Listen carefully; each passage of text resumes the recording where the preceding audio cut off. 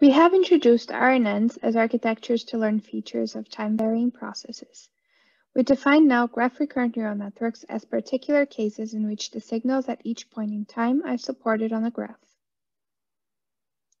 To be more precise, consider a time-varying process xt in which each of the signals observed at each point in time is supported in a common graph S.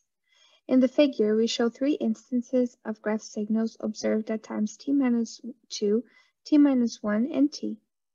The figures are variation diagrams where the edges represent changes in signal values. The graph that supports the signals is the same at all times. A graph recurrent neural network combines a graph neural network because the signals xt are supported on a graph, and a recurrent neural network because xt is a sequence. To define a GRNN, we begin by recalling the definition of an RNN.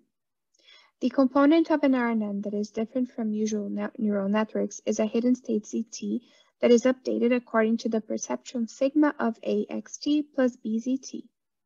We present here a block diagram that is more modular than the one we introduced earlier.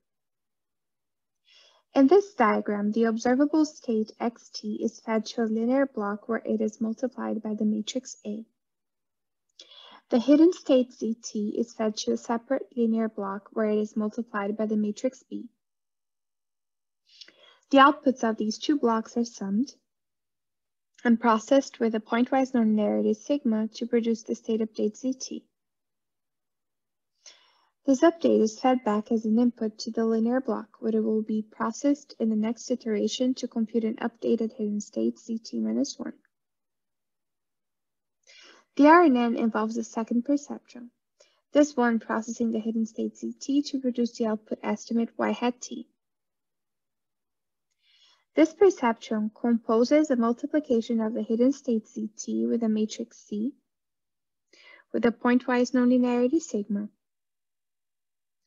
In this video, we are interested in situations where the observed state xt and the output yt that we are trying to estimate are graph signals supported on a common shift operator S.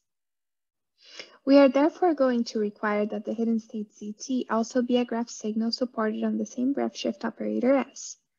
This requirement is not necessary, but as it is easy to foresee, requiring the hidden state ZT to be a graph signal allows for the use of graph filters. This is likely to lead to architectures that are permutation equivariant and retain the stability and transferability properties of graph filters and conventional GNNs. To complete the definition of a GRNN, we therefore require that the linear operations defined by the matrices A, B, and C be graph filters. We start by specifying the update of the hidden state as one in which the hidden state and the observed state are propagated through graph filters. Then, the matrix A is parametrically defined in terms of the shift operator S, and is furthermore given by the familiar polynomial form. The coefficients of the filter are denoted as A sub k. This is the filter that we use to process the current observed state xt. The matrix B is defined analogously. It is parametric on the shift operator. More concretely, it is a polynomial on the shift operator, the coefficients of which are denoted as B sub k.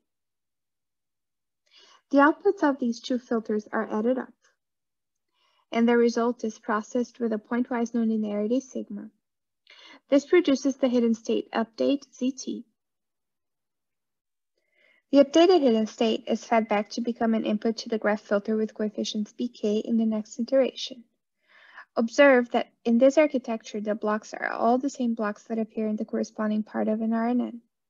The only difference is the use of graph filters in the blocks where a general RNN utilizes generic linear transformations. For future reference, we write the state update as the composition of a pointwise nonlinearity sigma with the addition of the graph filter A of S applied to the observed state xt and the filter B of S applied to the previous hidden state ZT. To estimate the output yt, the hidden state ZT is propagated through a graph filter as well. That is, the generic linear transformation C is required to be a graph filter. This is a familiar polynomial on the shift operator S modulated with coefficients that we denote with ck. Thus, to estimate the output yk, we multiply the hidden state ct with a graph filter and process the output with a pointwise nonlinearity. The output is our estimate y hat t.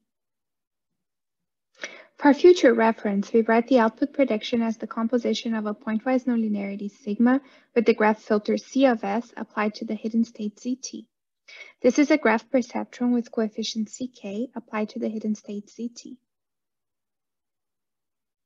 A GRNN is then made up of a hidden state perceptron along with an output prediction perceptron. In our definitions, we write all of the graph signals as single feature signals, which are processed with single input, single output filters. Each of the filters that make up the GRNN can be replaced by a MIMO filter. Doing so yields a GRNN with multiple features. This means that we end up with a hidden state update in which the matrix graph filter signal capital ZT is the result of applying the pointwise nonlinearity sigma to the sum of two MIMO graph filters. One of these MIMO graph filters processes the observable state capital XT. This is a matrix graph signal. The other MIMO graph filter processes the hidden state capital ZT minus 1. This is also a matrix graph signal. The respective filter coefficients are the matrices AK and BK. Observe that in this architecture, the matrices BK have to be square. We also end up with a prediction in which we estimate a matrix graph signal as an output. This is the result of applying a pointwise nonlinearity to the output of a MIMO graph filter whose input is the hidden state CK and whose coefficients are the matrices CK. The main advantage that follows from the use of a MIMO graph filter is that the hidden state CT can have larger dimensionality compared to the dimensionality of the observed states. In the language of graph signals, the hidden state ZT can have more features at each node than the observed state XT.